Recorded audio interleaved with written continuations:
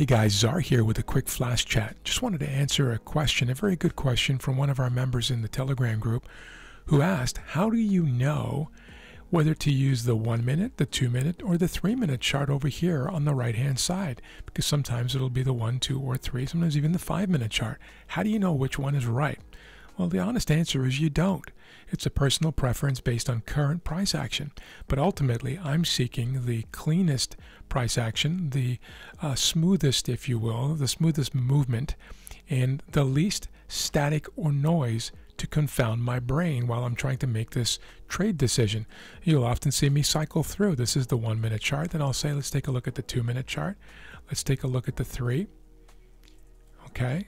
It's a little cleaner for me here.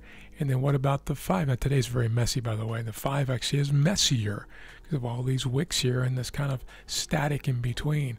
The 3 is nicer, and the 2 is actually my favorite one on this one. It's just the way my brain likes to see things. Now this is again a very messy contracting pattern, so it's probably a bad example today, but hopefully that makes sense to you.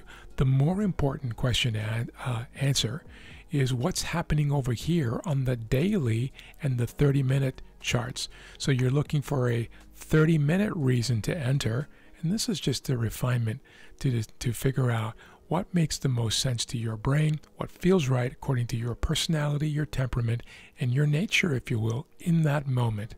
So a personal decision, decide for yourself. You will eventually pick up a little instinct around it as well after thousands of charts and doing it many, many times. Have an amazing day, guys. Thanks for being here. I appreciate you.